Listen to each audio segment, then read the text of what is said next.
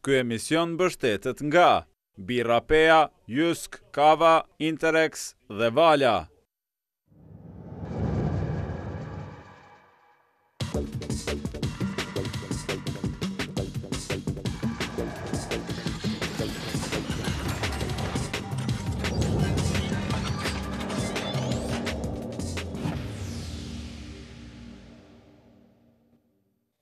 Një nga problemet më të theksuara të sistemit tonë shëndetësor, veçanërisht të spitaleve, ka qenë mungesa e barrave nga lista esenciale. Janë dhënë shpesh shumë premtime, por cila është gjendja sot? A është përmirësuar kjo problematikë dhe si mund të funksionojë me jetëgjatësi? Për këto dhe çështje tjera sot do të flasim me ministrin e shëndetësisë, zotin Urrani Ismaili. Mirëserdhët.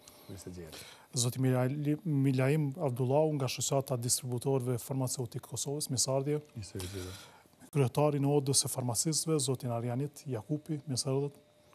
Dhe nga Instituti Columbus është po ashtu edhe gazetarja zonja Saranda Ramaj, mirëserdhët. Dhe para se të fillojmë diskutimin në studio, do të ndjekim edhe një dokumentar të shkurtër të përgatitur nga Instituti Columbus që trajton çështjen në fjalë.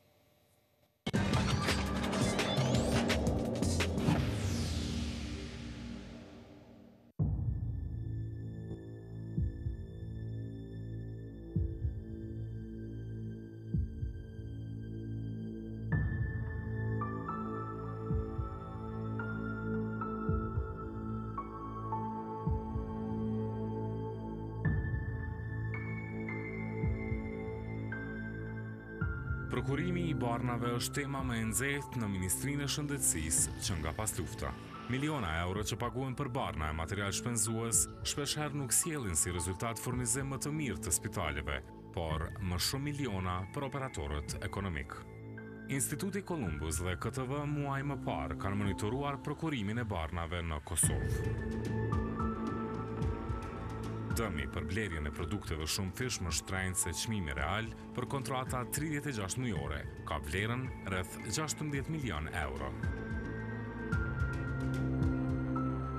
Ju njoftoj se duke u bazuar në raportin Depoja e keqpërdorimeve farmaceutike, të cilin e keni publikuar dje, unë sot, më datë 30 maj 2018, e kam dërguar të njëjtin raport në prokurorinë themelore në Prishtinë dhe kam kërkuar që të fillohet me grumbullimin e informatave për verifikimin e dyshimeve të ngritura.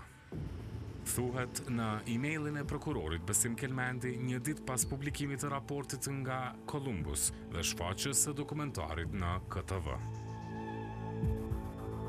Ministria e Shëndetësisë po deklarohen se janë duke i stabilizuar çmimet e barnave. Vetëm për këtë vit, kanë thënë se janë kursyer 6 milion euro, si pasojë e kontrollit të çmimeve, skandal të zbuluar nga koha ditore, fillimisht vetëm për disa produkte e që ishte vazhduar nga Columbus dhe KTV për blerjen e gjithë listës esenciale. Në total, nga të gjitha aktivitetet e deritanishme të prokurimit, MSH-ja ka arritur të kursej rreth 6 milion euro nga planifikimet sipas kontratave paraprake dhe vlerave të parashikuara, ka thënë Albatrit Matoshi nga Ministria e Shëndetësisë. Një nga elementet kryesore në mënyrë që pacientët të kenë më shumë barna e milionat e buxhetit publik të mos abuzohen është krijimi i një liste esenciale stabile. Lista esenciale e barnave nuk është reviduar apo ndryshuar që 6 vjet. Një proces i ri i hartimit të listës ka filluar tek disa muaj më parë. Në momentin kur njerëzit të gjithë e dinë se çfarë bëhet, mundësia për ta shtyrë dikush një agjent të caktuar limitohet. Nga se jemi të përfshirë gjithë, pra edhe OJC-t, janë përfshirë dhe mjekët, janë përfshirë dhe profesionistë shëndetësorë të ndryshëm. Një analizë e Institutit Columbus në bashkëpunim me KTV për ato që ka do mund të vërë në pikpyetje stabilitetin e listës esenciale, ka nxjerrë në pah rrezikun e vërshimit të listës së re me produkte të patentuara e që kushtojnë shumë më shtrenjtë se sa barnat që kanë paralele. Kjo për shkak se konkurenca e kompanive farmaceutike ul edhe çmimin. Pra në qoftë se ne bazohemi gjithçka që na thot kompanitë farmaceutike, për pa pas studime të treta që tregojnë për rëndësinë e këtij bari, atëherë mendoj që kjo lista e dëshirave nga profesionistë shëndetësorë mund të jetë një rrezik i veçantë. Një gjë e tillë përbën rrezik edhe për Organizatën Botërore të Shëndetësisë. Zyrtarët e kësaj organizate kanë qëndruar javë më parë në Kosovë për të sqaruar për Komisionin për revidimin e listës esenciale, kriteret që duhet pasur parasysh gjatë futjes së produkteve në listën e re. Currently, not only in Kosovo but globally, there is a hot debate on the quality of cheap medicine on one side and the outrageous sometimes price of some new medicines. I think the discussion we had during these 3 days will allow better procurement for better pricing of some old medicine that are still absolutely essential and can be bought at lower price with intent to guarantee the high quality. And for the high-priced one, the selection should be driven by the potential impact on life savings and on reducing mortality and saving lives that some new medicine can guarantee. Debati, sidomos për barnat për trajtimin e kancerit, është në mes të produkteve të reja, shumë të kushtueshme, të cilat mund të jenë zbulime të mira që ndihmojnë trajtimin e kësaj sëmundjeje dhe ndikimin e kompanive farmaceutike për të zgjedhur produkte të shtrenjta, por jo edhe aq efikase sa i proklamojnë. Një gjë e tillë shihet edhe në përdorimin e citostatikëve të shtrenjtë deri në vitin 2015 nga klinika e onkologjisë në QKUK. Nga të dhënat e kësaj të fundit, del se përdorimi i citostatikëve të patentuar, kur çmimet janë astronomike, është shumë më i madh se sa kur të njëjtave produkte u skadon patenta, e u bie edhe çmimi. Çmimi i një rituximabi të dozës 100 mg është sjell rreth 230 euro. Klinika e onkologjisë në vitin 2011 kishte planifikuar 620 njësi të këtij lloji bari. Nga to janë bler 597 ampula. Për këtë sasi janë shpenzuar rreth 137.310 euro. Një vit më vonë, planifikimi është rritur për 50%. Në këtë vit, kjo klinik ka planifikuar 1.120 ampula, për 890 nga to MSH-ja kishte paguar. Pa ndonjë rritje të madhe të numrit të pacientëve për këtë produkt në vitin 2012, janë shpenzuar 204.700 euro, apo rreth 70.000 euro më shumë se në vitin paraprak. Në vitin 2013 ka pasur rënje në planifikim, pikërisht në vitin kur produktit pritej të skatoj patenta. Janë planifikuar 800, ndërsa MSH-ja ka arritur të furnizojë me 360 njësi. Një tjetër problem që mund të reflektojë në buxhet janë edhe produktet për të sëmurët me diabet. Vitet e fundit ka pasur debat të jashtëzakonshëm për përdorimin e insulinave. Komisioni për revidim të listës esenciale pranoi se lloji i insulinave do të përzgjidhet për pacientët. Aktualisht, Kosova përdor 2 lloje të insulinave, ato analoge dhe humane. Zyrtarët e OBSH-s gjatë qëndrimit në Kosovë kanë tërhequr vërejtjen sidomos në këtë përzgjedhje. The discussion on diabetes has been an interesting and also hot ones on how to guarantee some new insulin for those who need, in particular children, and how also to be compatible with the current budget. Dallimi mes çmimit të këtyre 2 llojeve të insulinave është rreth 300%. Kësaj, insulina humane është rreth 3 herë më e lirë se ajo analoge. Janë 3 lloje të insulinave analoge: insulina analoge me veprim të shpejtë, insulina analoge me veprim të zgjatur dhe insulina analoge bifazike. Çmimi i 3 llojeve të këtyre insulinave nis nga 5 deri në 7.5 euro, varësisht për cilin lloj bëhet fjalë, ndërsa çmimi për insulinë humane është rreth 2.5 euro.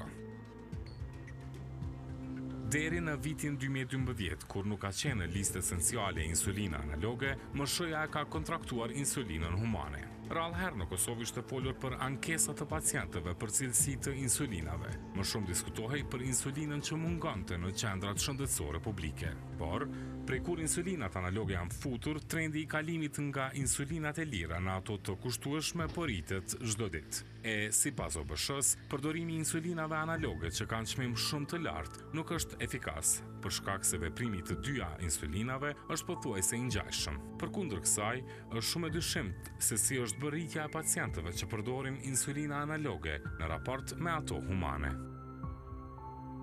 Në total, për vitin 2017, sasi orientuese për 3 llojet e insulinës kanë qenë 177.050 njësi, ndërsa për vitin 2018 kërkesat janë shumë fishuar, duke kapur shifrën e 554.932 njësi.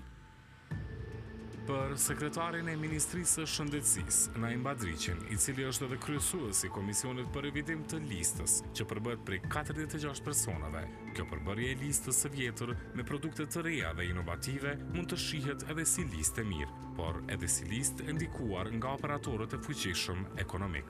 Kjo është kjo është e dyanshme për shembull. Nëse kalkulojmë vitin 2012-2013, kur janë futur barna në listë esenciale jashtëzakonisht të kushtueshme, sot nuk janë më brend. Sot janë standarde edhe kanë me siguri çmim ndoshta 100% ose deri në 1000% më lirë se sa që kanë qenë. Prandaj një shtet i vogël sikur na që jemi me këtë pasuri që e kemi, me këtë buxhet të ndarë që e kemi, duhet jemi shumë më racional. Ai ka ripërsëritur se 32 milion euro sa MSH-ja i ka në dispozicion duhet patjetër të përfshijë 100% të nevojave të spitaleve publike për barna e material shpenzues. Ky komision e ka një sfidë të vështirë të kapërcyeshme para vetës, neutralizimin e ndikimeve të operatorëve ekonomik. Arjanet Jakupi, antari i komisionit, mendon se me ndihmën e OBSH-s mund të bëhet një gjë e tillë.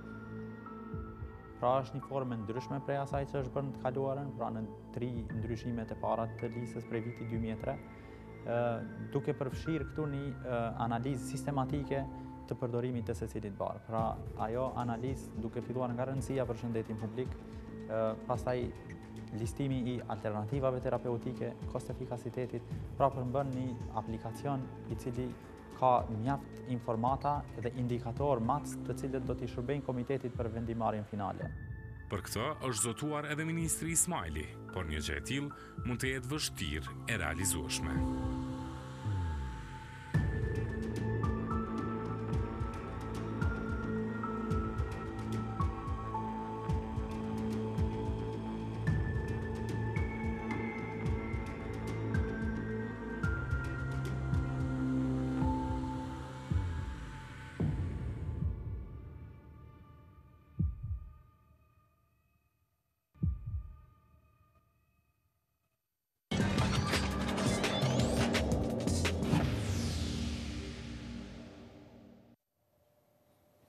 Ndoshëm dokumentarin dhe në studio ne kemi Ministrin e Shëndetësisë zotin Ismaili për ta pyetur pra se sa është realizueshme ajo që mbeti me skepticizëm në fund, pra spekulime me çmime, vështirësi në furnizim tregut, çka po ndodh?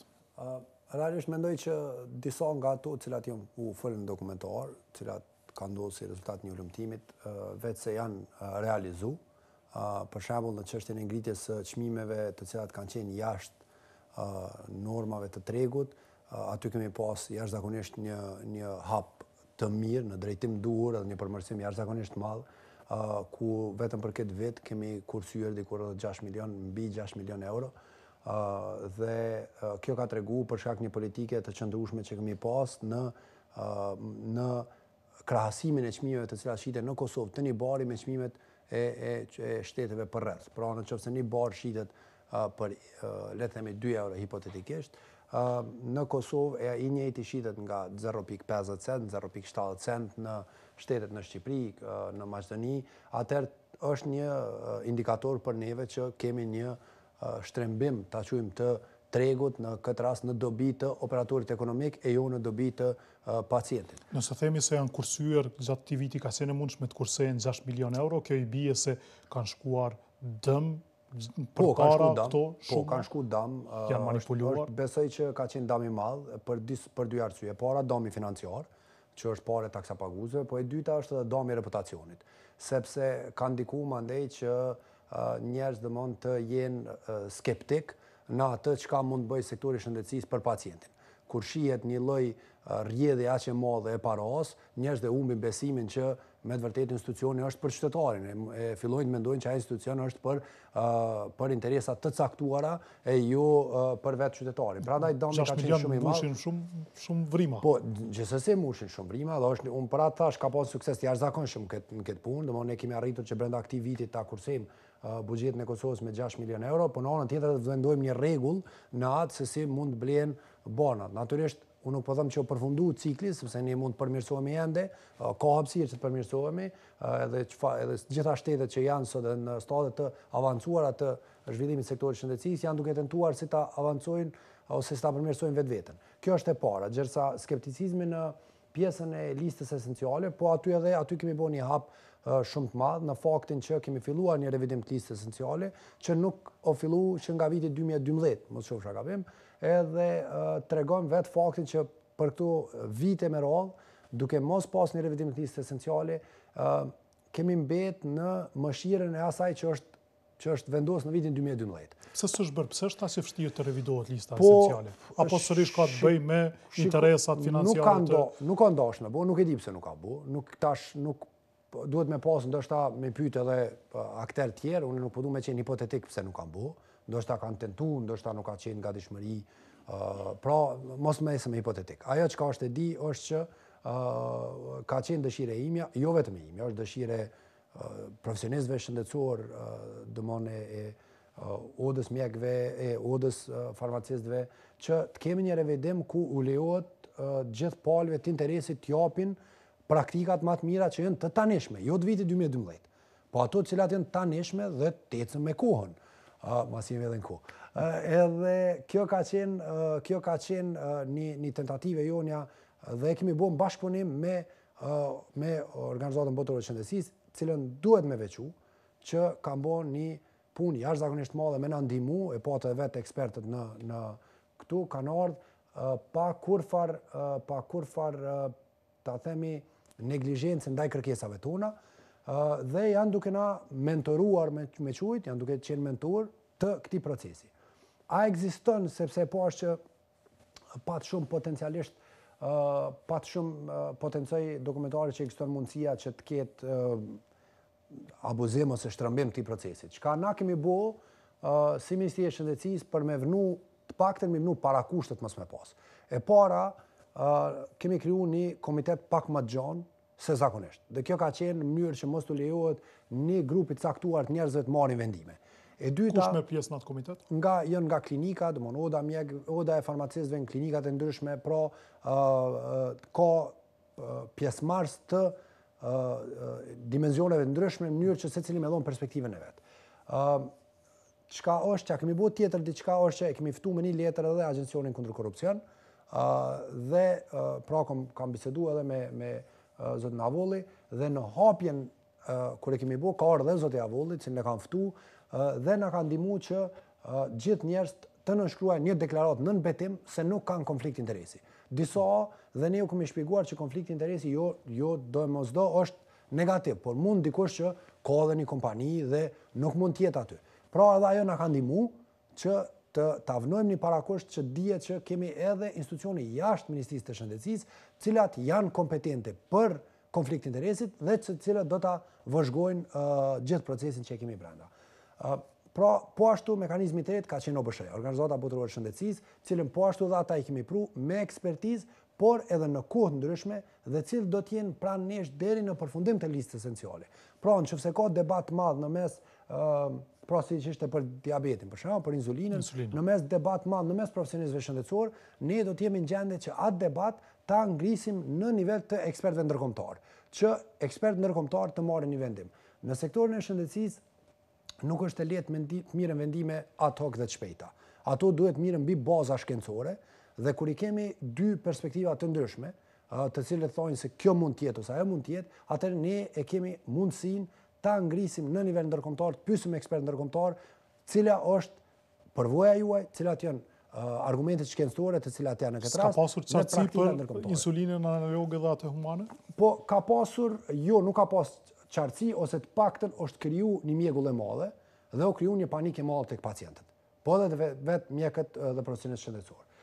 Prandaj, në fund, ne duhet të arrujmë autoritetin e sistemit shëndetësor. Pra duhet të ruajtur që e para e dyta që ka pasur gjithmonë janë planifiku në sasi të limituara. Nuk o planifiku i gjithë buxheti për tërë vitin, është planifiku në gjysmë buxheti. Po është thirrë se s'ka buxhet, edhe s'ka pas buxhet. Shiko, kjo e bën dami 6 milionësh ende më dhimbshëm. Në një ministri e cila nuk ka buxhet mjaftueshëm dhe 6 milion euro rriten mbi nevojat, mbi ta themi ofertën reale, e bën edhe më të dhimbshme faktin. Mirë po, ne duhet jemi koshient që Ministria e Shëndetësisë ka qenë nënfinancuar. Pra nuk ka pas fondet mjaftueshme, dhe sot lista esenciale të cilën po revidojmë e ka edhe komponentën e kost efikasitetit. Pra e ka komponentën se a i përmbush kjo listë, sepse ne mund të avojmë një listë e cila themi të ketë 15% barit patentum. Dhe nëse merr 15% barit patentum, atëherë shumica parave do të shkojnë tek ato barna. Mirë po është një praktike OBSH-s, besoj edhe Raniti mund na fol më shumë, mirë po është një praktike OBSH-s tani që ata e kanë 1%, konsiderohet që 5% e listës esenciale të jetë me barnat patentum. Pse? Sepse nuk mund të ikësh barit patentum. Është një industria, shkrim para të madhe me arrit deri te një bari i cili shëron pacientin, sepse ajo është aftësia konkurruese e atij bari. Prandaj ne nuk mund të themi që bari patentum s'do ta blejmë, nëse bari ka nevojë reale nga për pacientin. Është 15% në Kosovë. Jo, nuk është. Unë e mora si shembull, nuk e di sa është sepse ajo ndryshon çdo vit. E para dhe ne mund ta dimë vetëm tani kur ta revidojmë listën esenciale, ta shohim se cila është përqindja e barnave të patentuar. Që intereson më së tepër shikuesit tanë është kur do të ketë mjaftueshëm ilaçe nga lista esenciale barna në spitalet tona. Tani sa i përket furnizimit, edhe këtu e kemi një përparim dukshëm.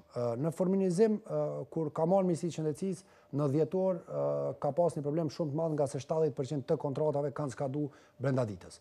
Pra, ka pas një tejkalim të kontratave dhe ato gjitha u dosht na ka një letër edhe nga KRPP-ja, Komisioni Rregullativ Prokurimit, dhe që thotë që këto janë të tejkaluara dhe si e tillë na u ka dosht me i ndërprej.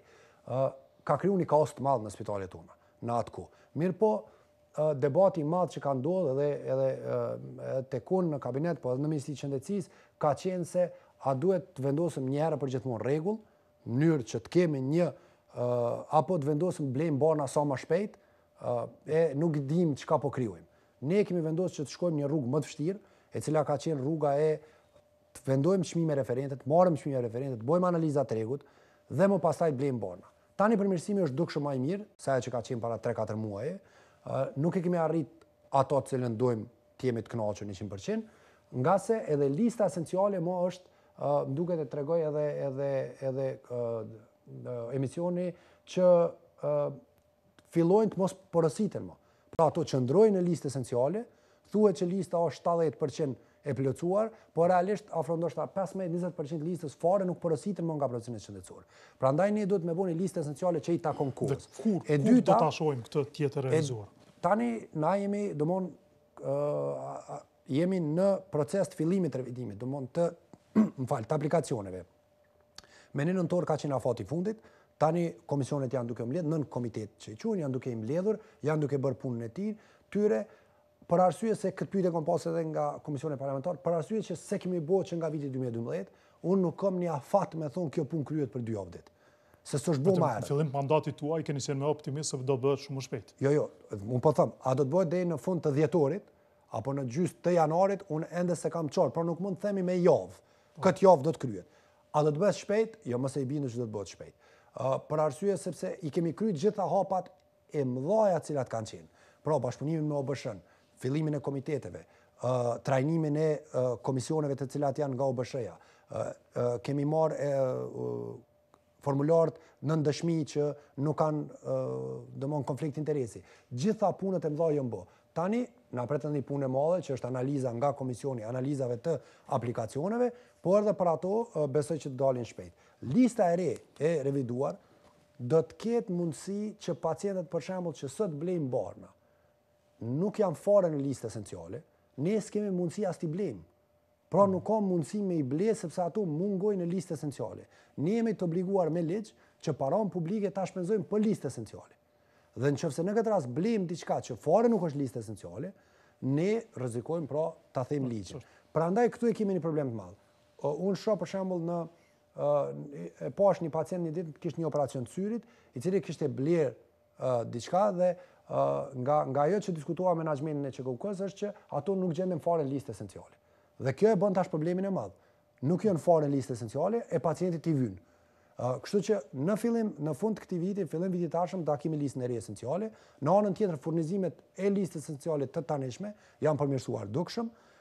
Pra, unë e pres që viti 2019 të na shet të stabilizuar, themi edhe për shkak këtij procesi që ka qenë shumë i komplikuar si lista esenciale. Takshëm gjetë, po besoj që viti 2020 do të jetë shumë më i lehtë, për faktin që keni listë esenciale, e ki të revidume, ke që ka dush me bosh me ble barna. Zonja Ramaj, pra jemi në prag të zgjidhjes së këtij problemi, pra do të revidohet lista esenciale, janë paksuar shpenzimet e panevojshme për shkak të efikasitetit të trajtimit të çmimeve që vijnë nga ofertuesit dhe do të ketë pas revidimit pastaj edhe stabilitet me furnizim me barnat e listës esenciale. Në fakt duhet të sqarohet efikasiteti në stabilizimin e çmimeve. Ne kemi bërë një hulumtim Instituti Kolumbus, i cili është botu në maj të vitit 2018 këtij viti, e cila ka vënë në pakeq përdorime që i ka bërë Ministria e Shëndetësisë për vite me radhë me blemjen e barnave. Kur flasim për efikasitet, është shumë e rëndësishme mu cek periudha kur ka ndodhur këto pakeq përdorime, për shkak që po flasim për periudhën nga fundi i vitit 2015, pra fillimi i vitit 2016 deri në fillim të vitit 2018. Në fakt, në fillim 2018 s'ka pas të ndër. Produktet e njëjta nga kompanitë e njëjta, nga firmat prodhuese të njëjta në Ministri të Shëndetësisë, janë blerë nga Ministria e Shëndetësisë deri në 2000% më shumë se sa kontratat paraprake të vetë të Ministrisë së Shëndetësisë. Vetë furnizimi apo çmimi?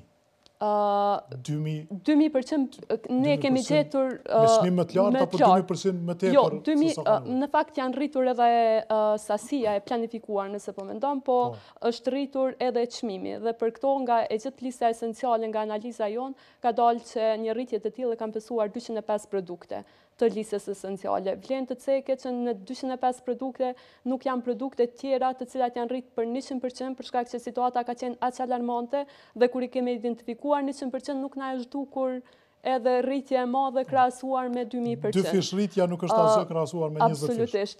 Dhe për këtë dashta me cek për shkak që ajo që ka bo nuk po du me zhvlerësu punën e Zotit Ismailin këtë aspekt, po ajo që ka ndodhur ose është duke ndodhur që çmimet e Ministrisë e blerjes e barnave nga ana e Ministrisë së Shëndetësisë janë duke u kthyer në kohën e Ministrit Agani, në çmimet të cilat janë blerë nga Ministria e Shëndetësisë barnat në kohën kur është udhëhequr kjo ministri nga Agani. Që i bie pra kanë qenë paka shumë në rregull, pastaj janë fryrë.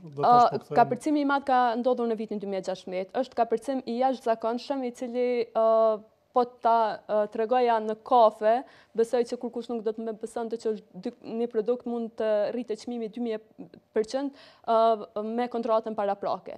Andaj konsideroj që zoti është arsyetuar ai çmim. Nuk është arsyetuar fare.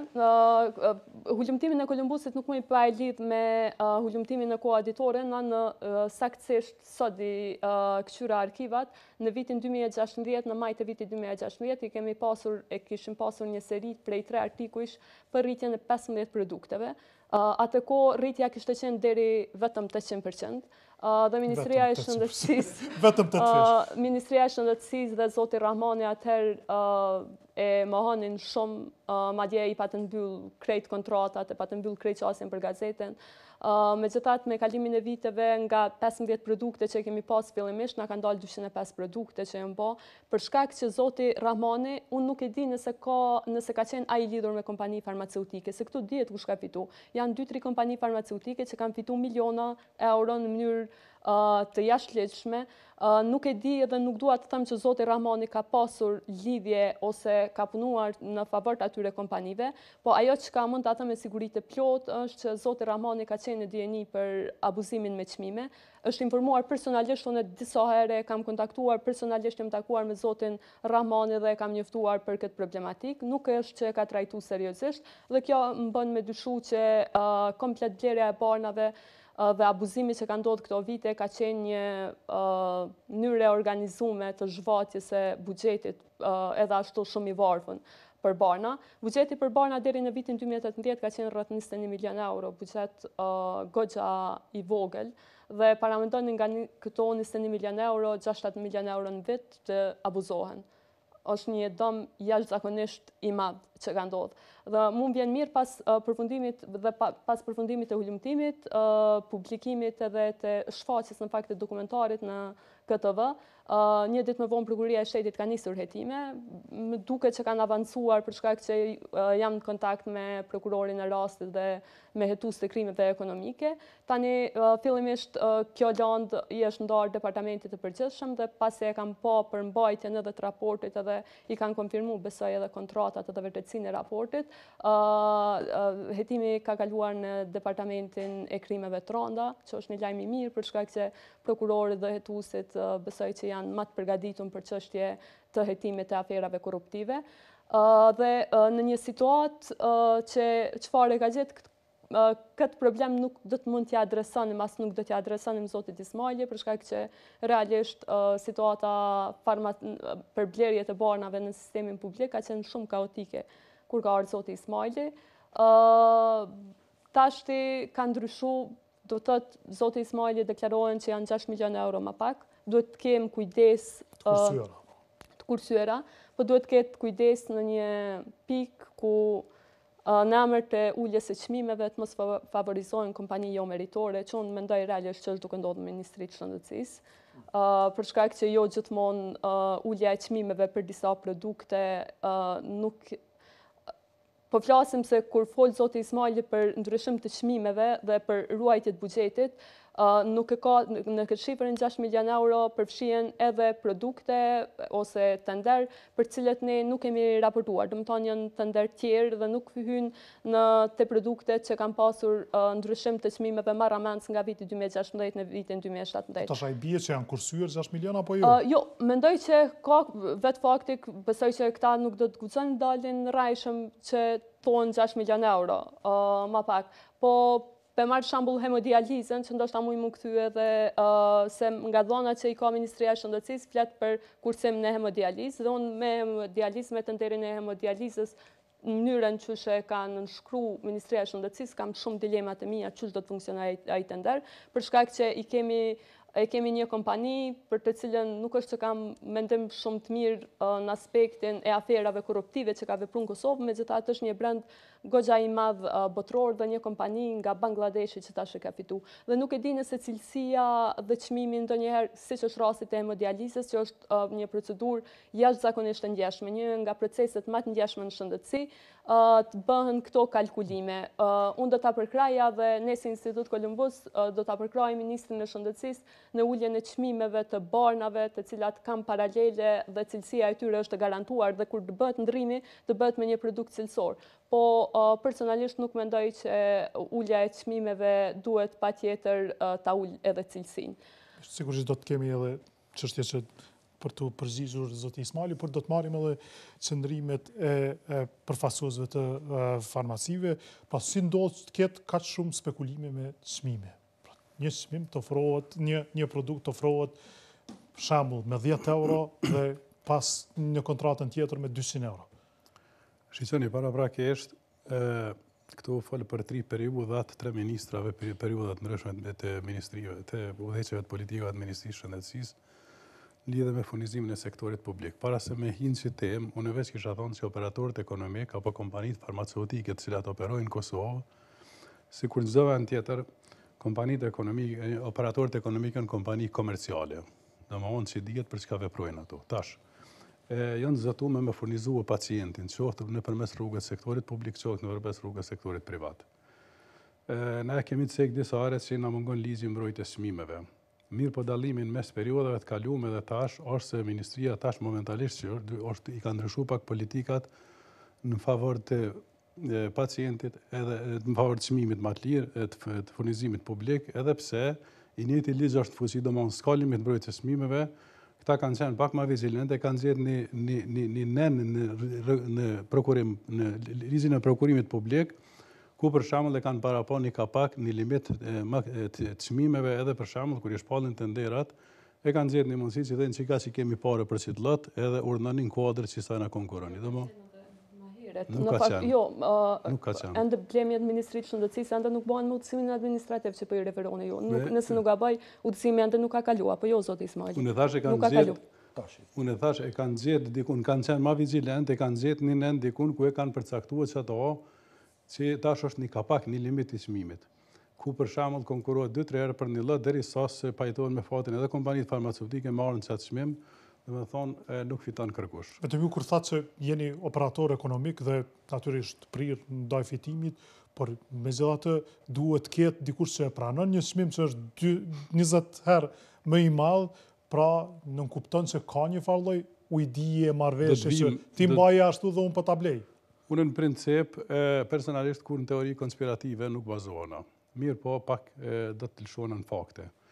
Që kjo temë që po ceket që tash në lidhe me përqindet e çmimeve 2000-3000%, unë nuk muj as ta pohoj, as ta mohoj se nuk kam informata. Mirë po, në këtë drejtim, muj me thonë se në periudën kohore të ministrit Agani që u folë ma heret, ka qenë në konkurenca ma lojale, se për shembull gjithë prodhues farmaceutik, prodhimet cilat janë të regjistruar në Evropë, kanë pas drejt, s'kenë të regjistruar në Agjencion të Kosovës për produkte medicinale të aplikojnë tender.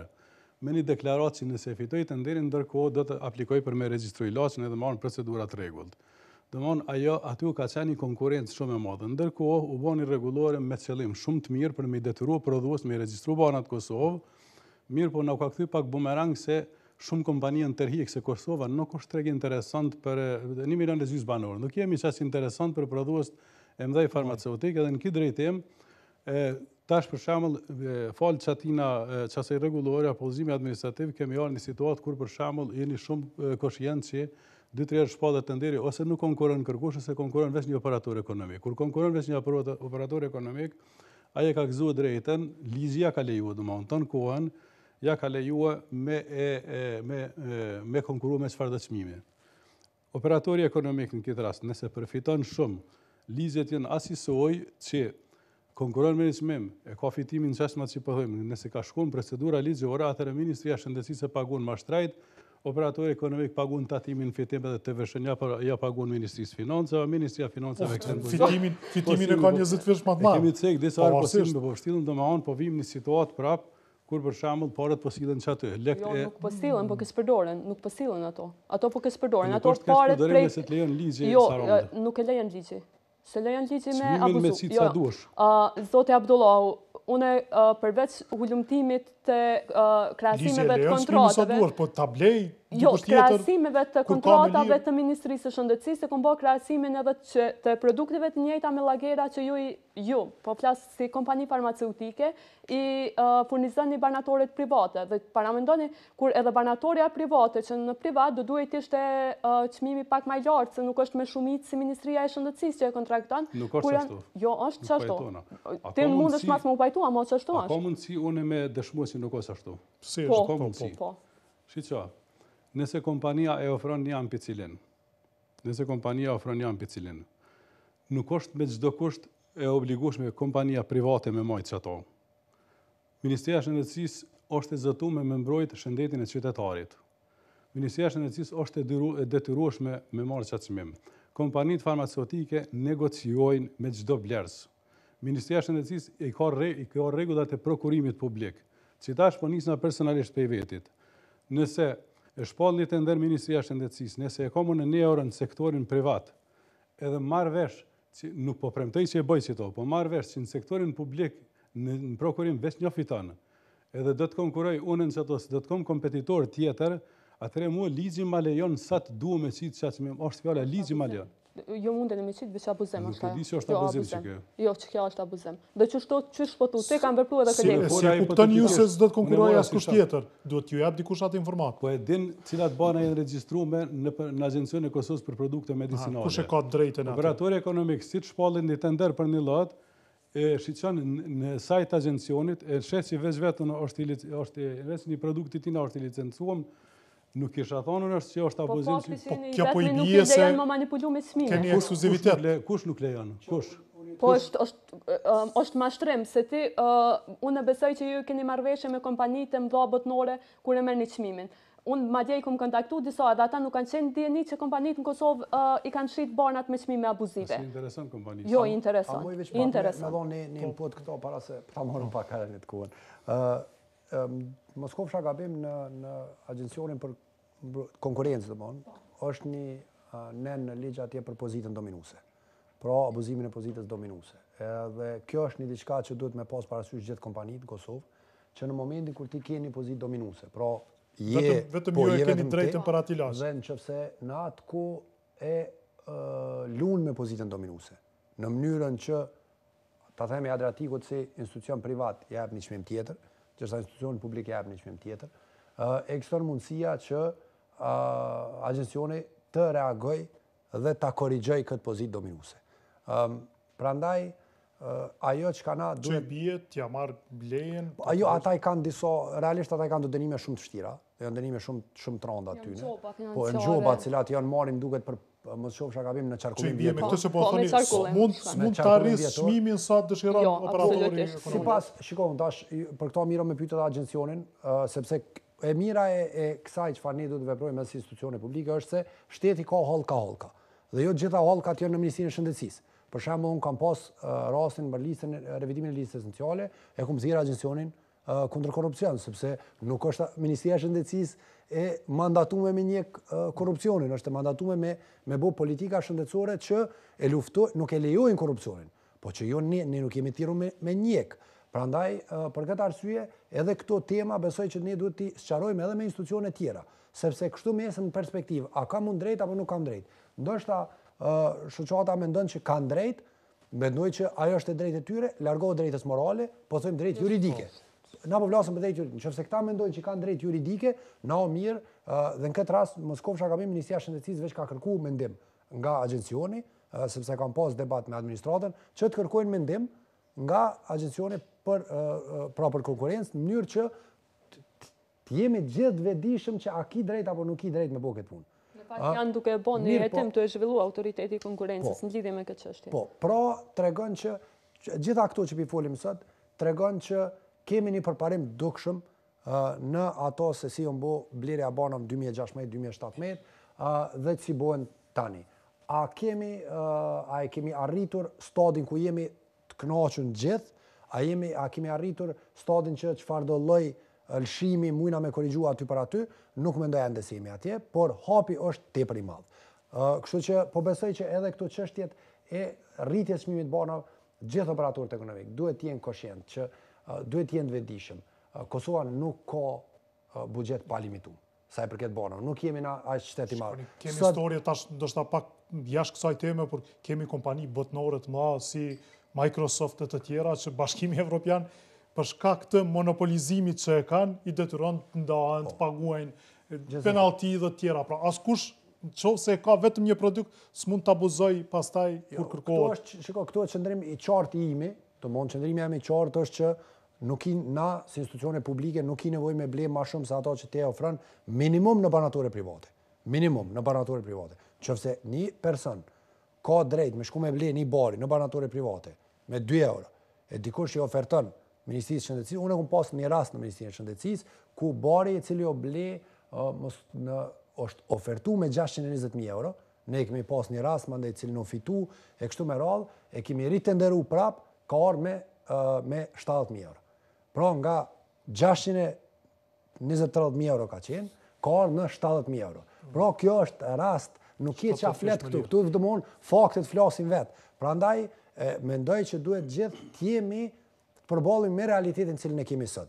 Realiteti jo që nuk paguajmë, do të mundohemi me çdo kusht mos paguajmë barna më shumë se ato që kushtojnë në një treg normal privat. Zoti Jakupi, sa janë koshient farmacistët, pra operatorët ekonomikë që ofrojnë produkte farmaceutike që t'jenë e para ferë, por edhe të mos kesh përdorin licencat që i kanë të barnave caktuara?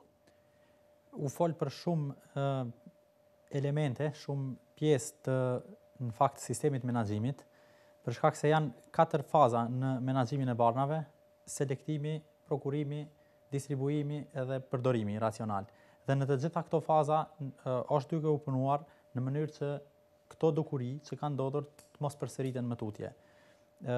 Oda e farmacistëve të Kosovës në fakt ka procese të cilat janë të ndërlidhura me procesin e licencimit dhe rilicencimit të farmacistëve, edukimin e vazhdueshëm profesional, komitetin etik natyrisht që në kuadër të kompetencave të veta ushtron edhe detyrat. Mirë po, në rast se ne fokusohemi në këto pika të menaxhimit të barnave, në pjesën e parë u fol për selektimin, Komiteti Teknik po punon së bashku me OBSH-n që të krijojë një listë e cila i përgjigjet nevojave të vendit duke përfshirë smundshmërinë dhe vdekshmërinë. Natyrisht që synimi është që të ketë një popullat më të shëndosh. Edhe në këtë kontekst, përzgjedhja e barnave natyrisht pastaj do të detyroj edhe profesionistët shëndetësor që të bazohen në këto produkte. Mëtej u fol për prokurimin, pra si fazë e dytë, edhe krejt këto faza në fakt katërta ndërlidhen edhe me suportin legjislativ. Në aspektin e prokurimit është punuar edhe një udhëzim administrativ, i cili ende nuk është në fuqi, mirë po pavarësisht asaj janë përdorur disa mekanizma shtesë të cilat janë aplikuar nga Ministria e Shëndetësisë për të analizuar çmimin e mesatar të një produkti jo vetëm në vend banatore, por edhe në rajon. Pra në rast se një kompani ka pasur mundësi që në rajon, në shtetet që janë me buxhet të ngjashëm si Kosova, ta ofrojë me një çmim të caktuar, të mos lejohet në Kosovë të shkohet mbi atë mesatare. Dhe kjo pastaj natyrisht që do të hyjë edhe në udhëzimin administrativ që i ka edhe pjesën e reimbursimit të barnave. Në aspektin e distribuimit, aspekti i distribuimit ndërlidhet edhe me punën e farmacistëve në spitale, ku shpesh herë ka çaluar edhe informata, ku ndërlidhet edhe me kuantifikimin e nevojave, sepse u fol që janë rritur sasitë e barnave shpesh herë nga viti në vit plus minus 500% ose më shumë, dhe kjo ka qenë si pasojë e një mos kontrolli. Nuk ka pasur askush që të mund të merret me atë proces në aspektin profesional. Farmacistët kanë qenë duke punuar vetëm në barnatore qendrore në qendrën klinike universitare, kurse sot ne kemi një situatë krejt tjetër, kur edhe në organizimin e ri, në strukturën e re organizative, kemi departamentin për farmaci klinike, pra farmacistët të cilët do ta zhvillojnë profesionin e tyre në klinika. Dhe duke punuar në klinik, duke punuar te pacienti, do të arrijmë që të kemi një kuantifikim të saktë të nevojave, por edhe një përshtatshmëri me përdorimin racional të barnave. Dhe kjo pastaj përdorimi racional e përmbyll edhe këtë fazën e 4 të menaxhimit të barnave. Unë këtë situatë e shoh optimistike, natyrisht që nuk është e lehtë të zhvillohet për shkak se është një ndrim i një kështu kulture të krijuar në. Kur thoni optimistike, po shihni përmirësim. Po, natyrisht. Këtu ka qenë një kulturë e punës e cila ka mbretëruar prej mbas luftës, do të thotë nuk mund të kthehem para vitit 99, por është kriju një kulturë dhe natyrisht se ndrimi i kulturave nuk është i lehtë, por megjithatë unë jam optimist për shkak se unë shoh lëvizje në faza. Unë shoh lëvizje në të gjitha këto hallka të sistemit menaxhimit të barnave, e cila na krijon neve një mundësi tjetër që të shohim se pastaj vërtet dobia në fund do të jetë te pacienti. Mirë, do të bëjmë një shputje për pa një hapësirë publicitare, do kthehemi me çështje tjera pas saj.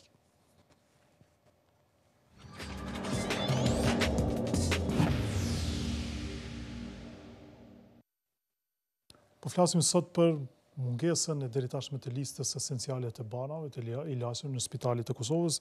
Dhe zoti Ismaili, pra a janë marrë ndonjëherë masa ndaj kompanive që kanë abuzuar pikërisht me hapësirën që ndoshta ja ka lejuar dhe ligji, por që dyshohet se ka të përfshirë afera që mund të çojnë edhe në korrupsion, për shkak se duhet dikush t'ia pranoj edhe çmimin e fryrë. Po shikoj, para sa randa përmendim duket që tha që pas publikimit të raportit, domthonë aty veç ka fillu një hetim, dhe për këtë unë as nuk kom pyet, as nuk do të pyes, sepse nuk ka çështje imja.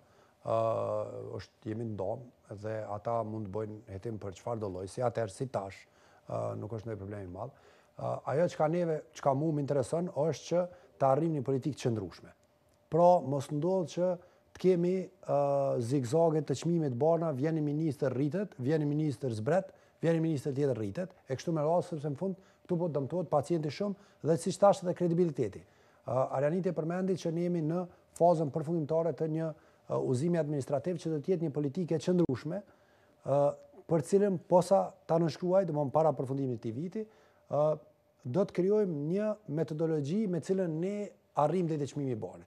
Ne kemi përdorur elemente nga ajo metodologji, mirë po kjo do të jetë edhe më kristalizuara dhe nuk do të lejoj që çmimi i barnave të ngritet. Momentin kur e kemi ngrit, se e përmendi sa ndat një çështje, momentin kur e kemi ngrit, e kemi stabilizuar çmimin e barnave, atëherë kemi mundësi t'i kthejmë edhe kvalitetit. Sepse këtu ka qenë problemi. Këtu kemi një problem në emër të kualitetit, njerëz kanë shit çmime shumë shtrejta. Kanë thonë punë kom brend botror. Në fakt, abuzimi me çmime nuk ka ndodhur në emër të kualitetit. Po flasim për produktet të njëjta, të fabrikave të njëjta të blejmë me çmime abuzive. Mirë, po flas për perspektivës të Ministrisë së Shëndetësisë, çka është mundu me u paraqit si fakt. Pse o rrit? Nuk ka pas kur arsye tjetër përpos interesit pse rrit.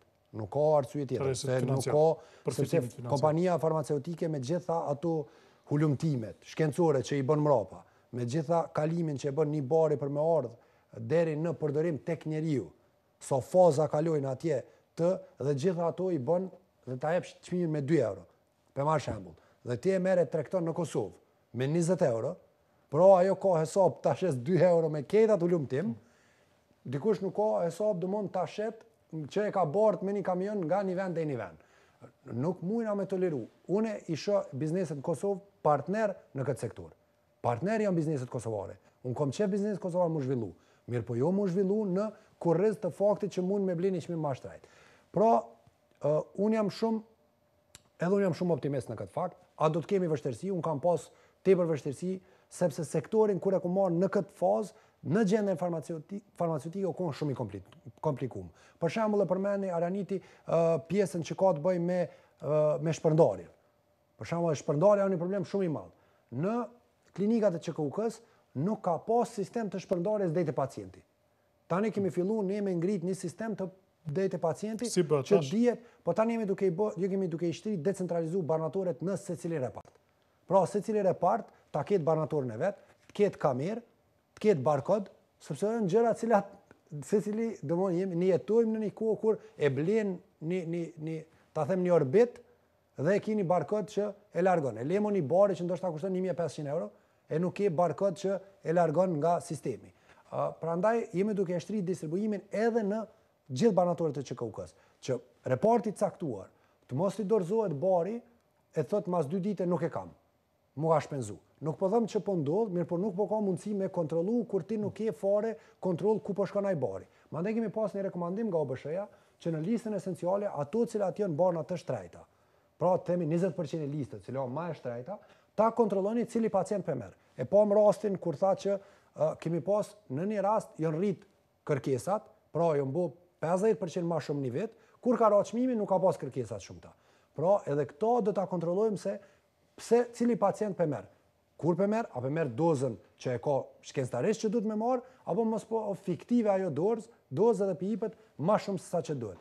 Pra, ky ekosistem që ka qenë, nuk ka qenë i ndërtuar, ta themi me shtylla të qëndrueshme. Gjithkund ka pas mungesë dhe si i tillë ka kriju një situatë cilën ne e kemi pa tani domthon me një çmime shumë të rritura. Unë jam shumë po ashtu jam optimist, jam realist se është një punë shumë e vështirë. Nuk jam duke thonë që është një punë e lehtë edhe që bëhet. Mirë po kemi pasur sukses të jashtëzakonshëm gjatë këtij viti. Mos harrojmë që raportin për cilin po flet Saranda ka qenë në vitin domthon para prak, por dhe unë e falenderoj gjithë edhe institutin, edhe mediat, edhe gjitha, domthon ka pas raportime si nga koha, nga zëri, nga portale ndryshme, të cilët kanë raportuar për këtë çështje. Dhe realisht na kanë ndihmuar edhe neve si politik bërje që ta shohim se nga po vjen problemi. A janë gjitha problemet zhdukura? Jo. A ka përmirësim dukshëm? Po, dhe besoj që do ta shohim vitin e ardhshëm edhe një situatë edhe ma me përparim se ajo që kemi sot. Jemi në prag përmirësimit dukshëm? Nuk e di, nuk mëj me paragjyku pa listën e re esenciale.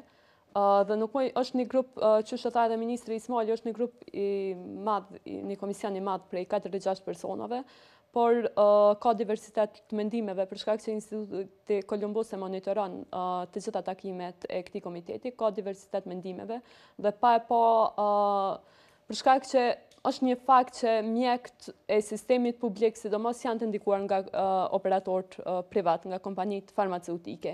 Dhe vendosja edhe vendimarrja për produkte që do të jenë pjesë e listës do të jetë shumë problematike dhe diçka që më është dukur interesant është sa shumë dorëheqje ka pas nga komiteti për listë esenciale. Ministri ka caktuar mjekët profesionist, por ka pas profesionist që në asnjë formë nuk kanë dashur të jenë pjesë e këtij komiteti. Dhe unë mendoj Për te arsyeve personale, mendoj nuk kanë dashur të jenë pjesë e këtij komiteti për shkak të frikës nga presioni nga operatorët ekonomik. Çfarë presioni mund të bëjë? Presioni, në vitin 2015 ne kemi publikuar në koaditore një hulumtim gjatë me transaksione bankare disa operatorëve ekonomik dhe në ato transaksione bankare të gjithë mjek, jo të gjithë, po një pjesë shumë e madhe e mjekve marrin pagesa mujore. Dhe pikërisht ky presion nga operator.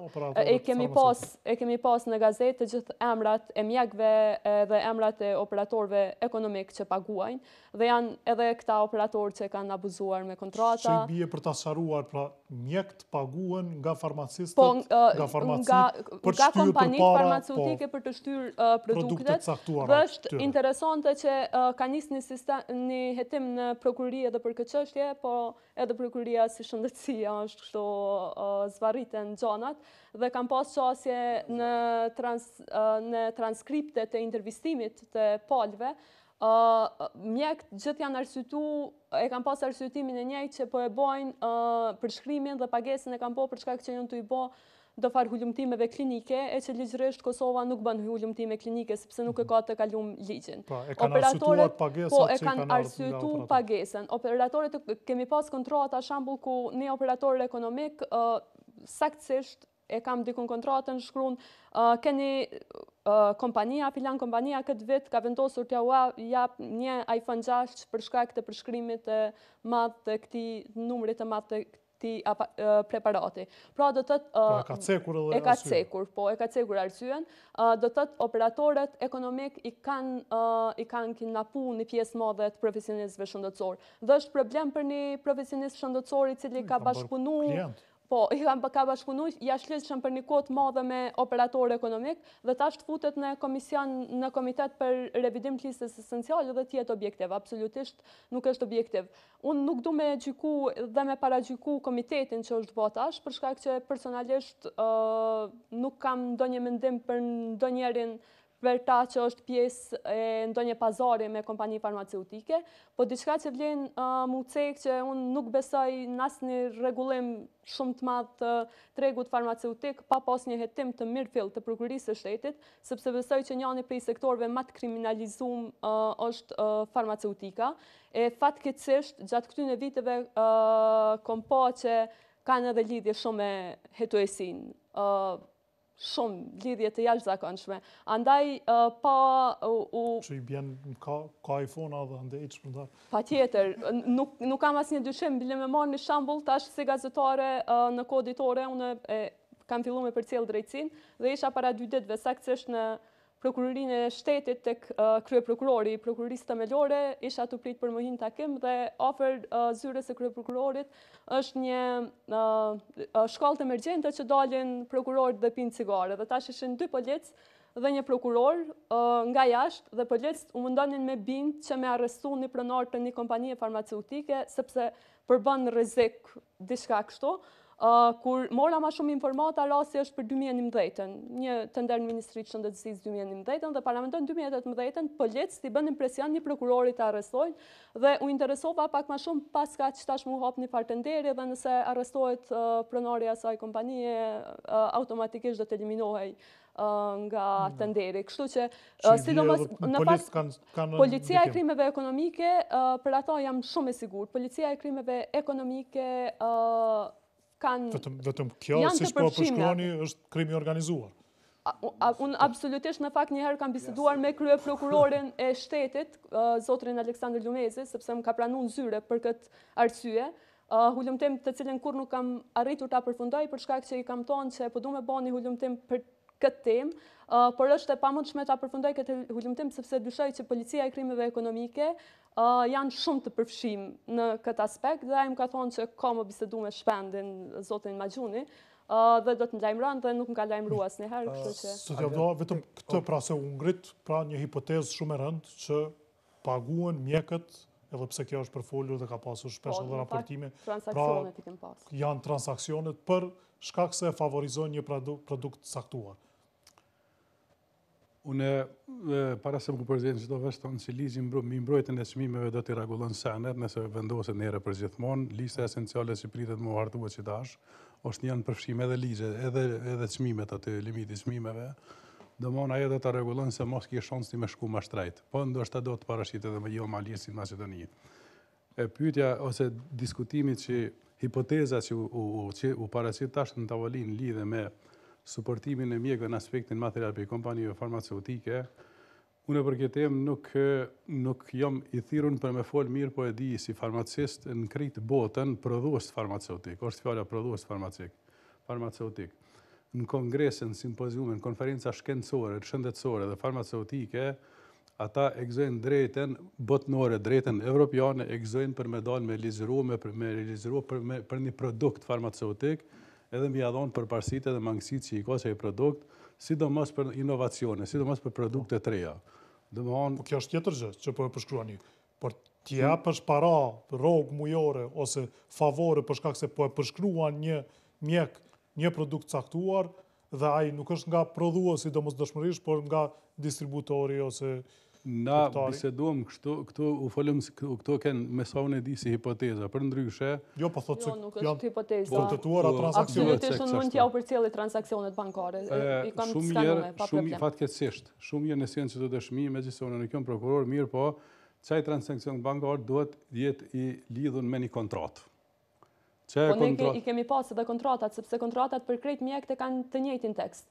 Do të thotë në emën të hulumtimeve klinike, hulumtime klinike të cilat nuk ekzistojnë, sepse edhe zoti Jakupi e din më mirë se unë këtë çështje për shkak që ka kaluar në kohën kur ka qenë kryeshefi i Agjencionit Kosovar për produkte mjekësore, udhëzimi administrativ nëse s'gaboj, ligji për ajo duhet të ketë një komitet brenda Ministrisë së Shëndetësisë i cili do e monitoronte hulumtimin klinik. Në fakt nuk ka ligj për hulumtim klinik, nuk ka komitet për hulumtim klinik dhe ato hulumtime nuk kanë ndodhur. Dhe nëse shikohet ligji i cili është për shkak se ai është dashur të plotësohet me disa udhëzime administrative, nëse nuk gaboj, nëse shikohet ligji në vepaqet që është ministrisë, aty thuhet që pacientët duhet njoftohen që bëhen pjesë, duhet çdo fazë duhet jetë përcaktuar. Një gjë e tillë nuk ka ndodhur asnjëherë në Kosovë, për shkak se siç e thash, nuk është baza ligjore e rregulluar. Domethënë ka qenë mashtrim në emër të hulumtimeve klinike që mjekët ato pare para shtetit. Kontrata është ajo që i qetë senet në pa.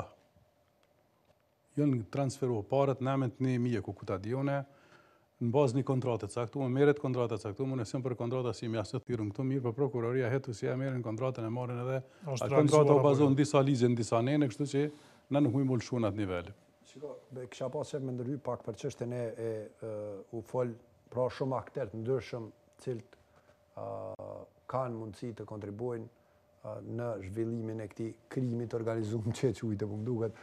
Dhe na duhet me qenë qartë që askush nuk është imun në këtë luftën tonë që bëjmë kundër korrupsionit. Pra, kushdo që nuk ka emër apo mbiemër i cili e ndal këtë iniciativë cilën ne kemi filluar për luftën kundër korrupsionit.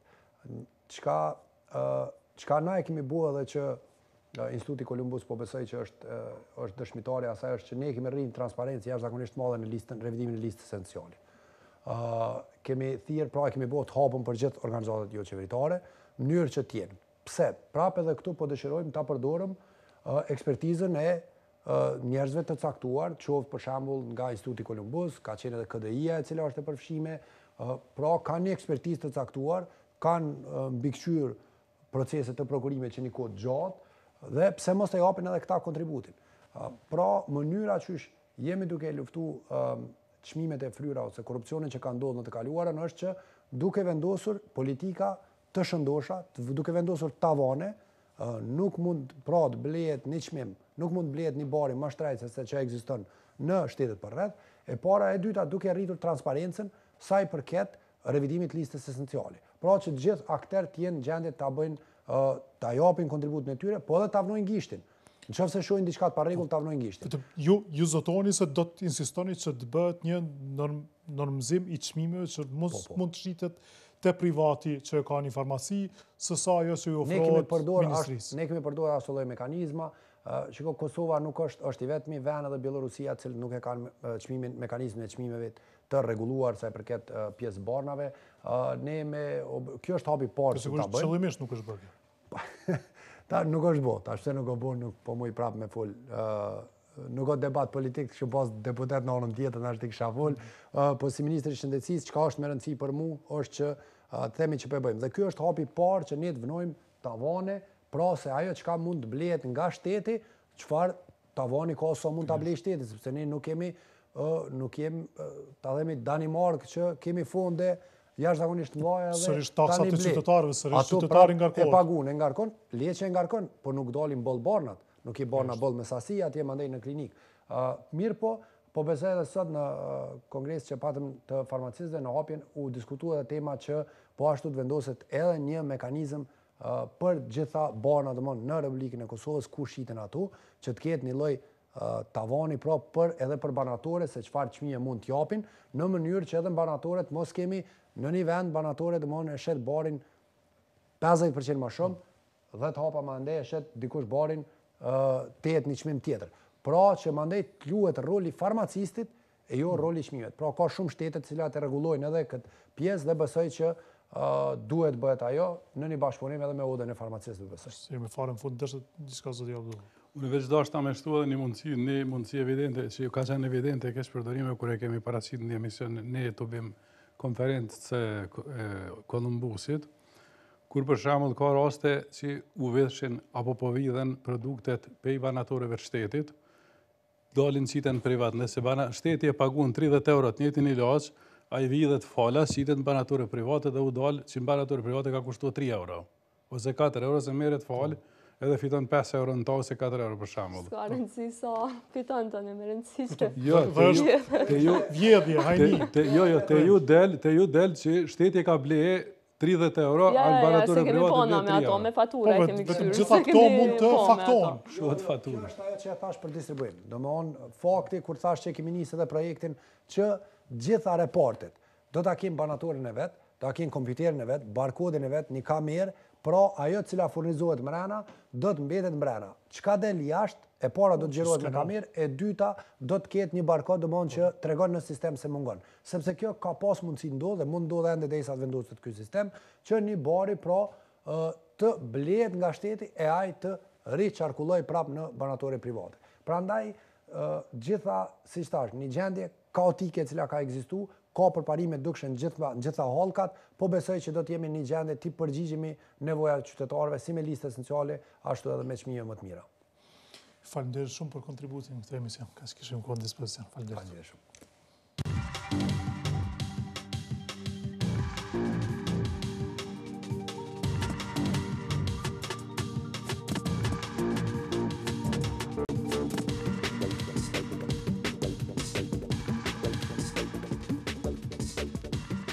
Ky emision mbështetet nga Birapea, Jysk, Kava, Interex dhe Vala.